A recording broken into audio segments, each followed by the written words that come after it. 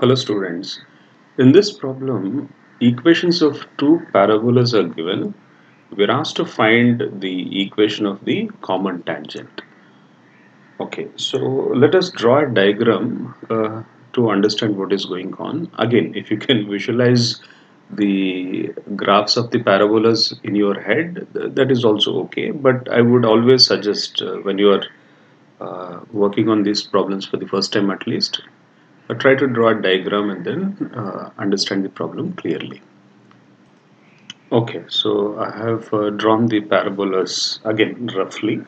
So this parabola which is opening to the right along x-axis is y square equal to 4x, and the one which is opening downwards along y-axis is x square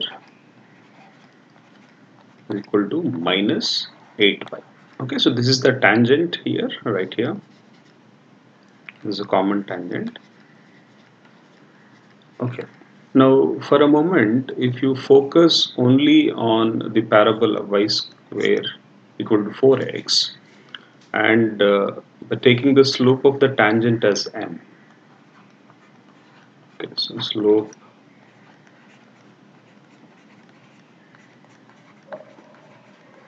Okay, so the slope of the tangent is m. We know the equation of the tangent for of such a parabola. Okay, so if I have the standard parabola, I'll write it here.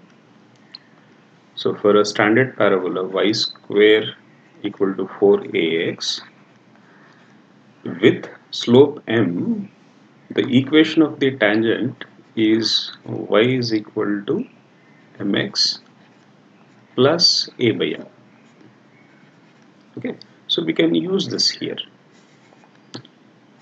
So if I just take this parabola and then write down the equation of the tangent line, so I get y is equal to mx plus a is 1 here. Okay, so 4 into 1 into x, a is 1.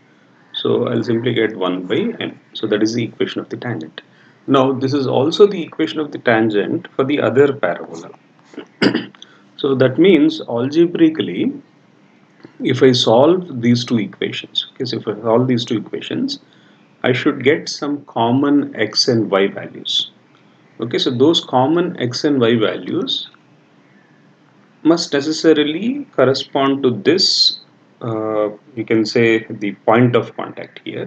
Okay, so there's only one point common to the tangent line as well as the parabola. So if the coordinates of this point are x comma y, okay, so they must satisfy both the parabola as well as the tangent. So suppose if you are trying to get those x and y values, okay, so in order to get the value of m, what can you do?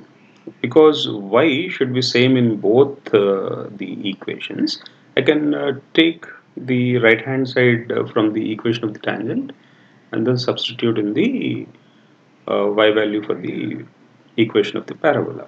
So what do I have here? X square is equal to minus 8 into mx plus 1 by m. Okay, so if I, let's say, rewrite this a little bit, so I have m, if it comes to the left hand side, I have mx square, and then I have minus 8m square, so I'll borrow it to the left hand side again, so 8 mx square x minus 8 equal to, I think it becomes plus, so this is equal to 0. Okay, so now you have a quadratic equation in x. Now because this quadratic equation must give us only one value, okay, so that means this has only one root.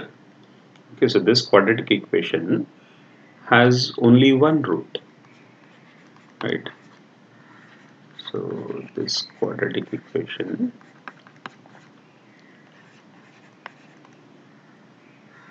has only one root, so 1x value. Okay, now again, if you recall the properties of quadratic equations, the discriminant, the b square minus 4ac, for a quadratic equation ax square plus bx plus c equal to 0 must be 0.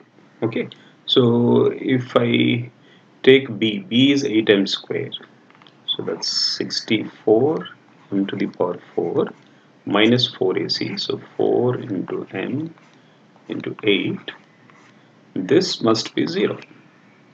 So what do we have here? I think I can lose maybe, yeah, I'll take it. So this can be written as I can ignore 132 because right hand side is 0, and then I can also ignore m is definitely not 0. Okay, so you cannot, if m is 0, then you have a tangent which is along x-axis. I think it's not possible here. Okay,